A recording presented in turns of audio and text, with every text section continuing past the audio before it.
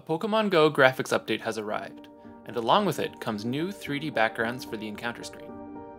While there are a couple of concerns around performance on low-end devices, and the lighting at night leaves a little bit to be desired, I actually think the new encounter backgrounds look pretty good, unlike certain other graphical updates that were released recently.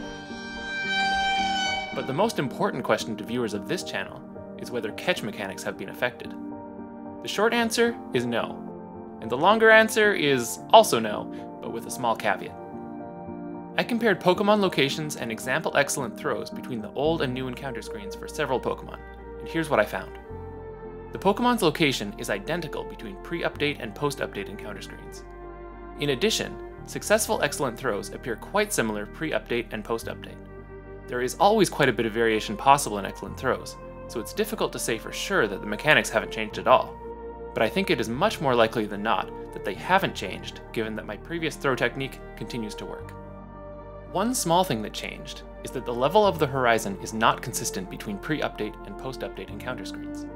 I mentioned using the horizon to guess Pokemon distance in my general excellent throw guide, and have frequently referenced the horizon or trees in excellent throw guides.